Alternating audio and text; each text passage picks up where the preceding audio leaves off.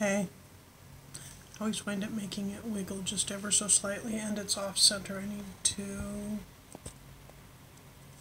There. So, can you hear my wheeze? Yeah. I have been making hats. When I first take them off the loom, they look like that. That's a rolled brim one. It's not that green at all. It's more of a turquoise color. And there's this tail, and you go like this, and you pull really, really hard, and you have the top of the hat. And then you take the crochet hook and weave it in a bunch of times, and then pull it through, and then the hat's done. But I'll make like 5 or 6 of them to this stage. Here's another one that's a really heavy, heavy hat. It again is a turquoise color, not that green color. Part of it's that it's really dark right here. It doesn't look dark on the camera, but it's really dark right here. Anyway, I'm working on this one. I don't like it. I'm probably going to pull it out. You can't really see the colors. Okay, so these are the 3 colors going in. And what's looking like white here is actually a fairly dark gray. It's... Oh, you see that that's gray and not white? But as I'm working with it, it's turning white in contrast, and it's looking like I was trying for a rustic red, white, and blue, and it doesn't work. I'm gonna sneeze now. So one of the problems... Yeah, you can't hear me. That was unfortunate. Hi. I try to do that off camera. One of the problems working with this old yarn, like this is one of the old yarns, see how old that tape is? That's masking tape that's just brittle now and not sticky anymore at all. And when you peel it off, it leaves orange tape behind, or orange glue behind half the time. It broke. See the glue? It left glue behind there. See the glue? Anyway, one of the problems working with these, I buy a giant bag at a time at the one thrift store, and they're $5 a bag. That's what I've been working with. Most of them are better colors. One of the problems is cats and dogs and dust of ages. Yeah, me and my allergies. But got some pretty yarns out of it. One of the things I've been doing, ow, I can reach. I've been making mini skeins out of, there's some unfortunate colors and whites, and they're nylon and acrylic and 20% wool acrylic blend and 10% silk wool blend and just 1,000 different fibers. So I've been making these mini skeins. They are in theory 50 yards each. I say in theory because it's not exact. They're probably 47 yards. I measured out a yard, and I set my Lazy Susan, or Lazy Kate, to that yard, and I spin it on, and I tie it off, and it's done. And there's a lot of ish in the measurement. It's not exact. If I wanted it exact, I'd use a nitty-knotty measure to a yard, which I don't have. I thought about measuring a yardstick and using a yardstick to the yard. Yeah, it's from drilling holes. But this was fast, this was easy, and it's getting it done. And sometimes getting it done is more important than getting it done accurately. Yeah, that one yarn just like totally sneezled me. Anyway, so I have this bag now full of those little skeins. Yeah, anything pastel. This is not as green as it's showing up there. It's a very faded green. Anything pastel and baby blankets as well. They're all going to get overdyed first in a food coloring dye batch, because acrylic and nylon and polyester and cotton will not take food coloring. So why would I dye in food coloring first? Because the wool will and the silk will. And you can get some really nice effects that way. A nice heathered look. Because when it's 20% wool to 80% acrylic, it's 20% by weight. And wool is a lot denser than acrylic, which means that while it's 20% by weight, it could be 90% by volume. It's a cool trick.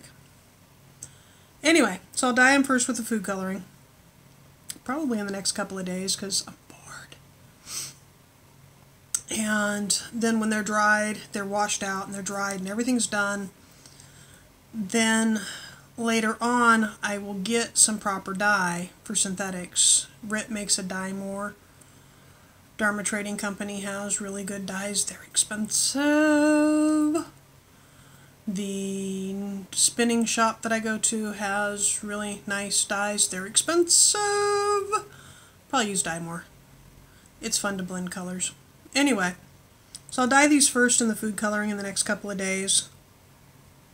It'll either be tomorrow or Wednesday, or it won't happen until Sunday, Monday.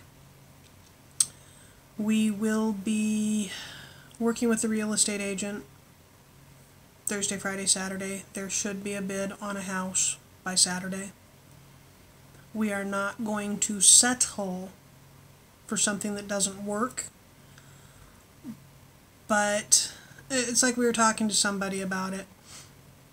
They're like, well, what neighborhood do you want? I don't care about the neighborhood. No. What neighborhood do you want? I don't care about the neighborhood. Period. Well, you wouldn't want to end up... They shut up. Somebody else we were talking about was like, well, I know you like the older houses. I'm like, I don't give a damn what the style of the house is. In all honesty, I would like a single story. I would. The husband would like something with an upstairs. What we get will depend on what's available and what works. If nothing is available that works this weekend, then we have Norwestcon. And it's going to get tight fast. He might have to take some time off work. So yeah, hopefully there will be a bid by Saturday. That is the intention. Strongly believe in stating your intentions and putting them out there. Now I have the sore throat because I had the Sneezles. Anyway, I have my book going. I do these books. This is how I keep track of my life. It can be this, it can be a steno pad, it can be just a basic notebook. See, I got rocket ships. Because SpaceX is going to be launching a heavy on Tuesday or Wednesday. What I do is I write out, I'm not going to show you everything, trust me, but what money we have incoming, his paycheck and that kind of stuff. We have an accident payout that should happen at some point. I'm holding my breath. What money is outgoing, what we need to plan for, who we owe money to personally. New house expenses. People don't think about it, but you've got to put curtains on every one of those windows or the neighbors can see you, because apartments have curtains, or at least blinds. Okay? Utility deposits, gas, water, electric, trash. If the house doesn't have all of its appliances, these are used appliance prices, and buying the appliances we need used will come to about $3,000. So hopefully the house will have many of its appliances. We're going to need a business license. I've been hamstrung by not having a business license, and I want to just roll it into all these expenses. We need to set up an emergency fund because houses have emergencies. Then I did our upcoming availability schedule, which I will plug in if you want to help us move. It's Thursday, Friday, Saturdays, once we have a house. Okay? But I plugged in, Norwestcon's coming up. We're supposed to get together with the kid. Our 28th anniversary is coming up. The Haunters Con. My Hide Under the Rock week. Michael's birthday. I detailed out every 3-day weekend he has going through August, because if we're not done by August, we're just screwed. Then anticipated monthly incomes and expenses until the move. And then anticipated monthly income and expenses after the move. And I forgot to write something down, so give me a moment.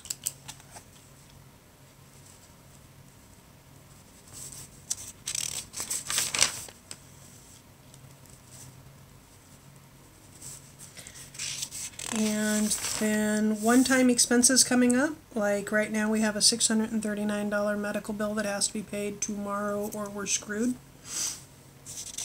And that was the surgeon something fee for his medical emergency. And then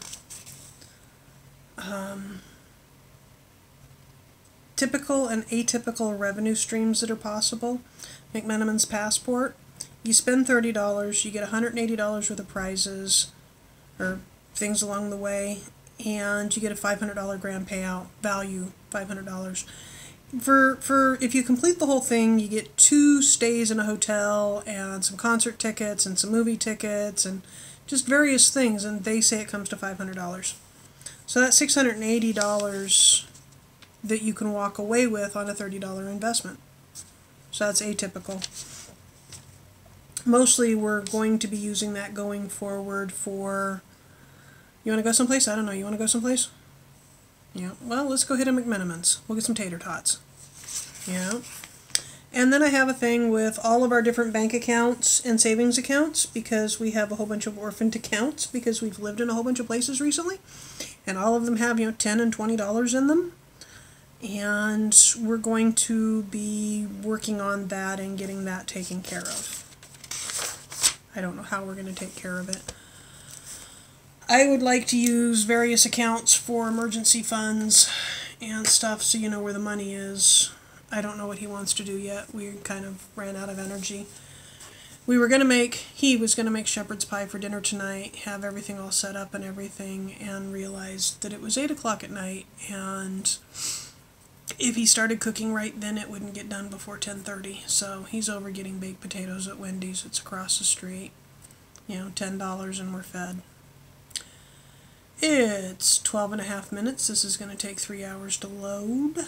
I'm tired. I have allergy eyes. Where? I have a giant bruise on my leg that I have no idea where it came from. Other than, you know, hey, Bleeder me took some aspirin. That's the only thing I can come up with. I want to get moved. I had an idea for a painting today. I was like, I could do this. This would be really fun and easy to do. And I sat down and I write things up. So I wrote it all up. I made a worksheet page. What I do is, as if I'm in corporate America, I make a work order. I do this for my own art, okay? I do this for my own writing. I have 47 outstanding work orders for writing right now. Once we get moved and I have a computer that functions for more than 2 hours or 20 minutes. Okay, but I do the work order, and I did the work order for this art, and I'm like, that would be really, really cool. I want to do this. And I look around the apartment, and it ain't happening here. Besides the fact that all the paints are in the garage, in the storage. So I want to get moved. I want to be able to do the food while he's at work, so that when he comes home, there's simply food ready, because that's what I like to do. I'm on the verge of wah. Trust me. Trust me. I'll talk to you later. Bye-bye.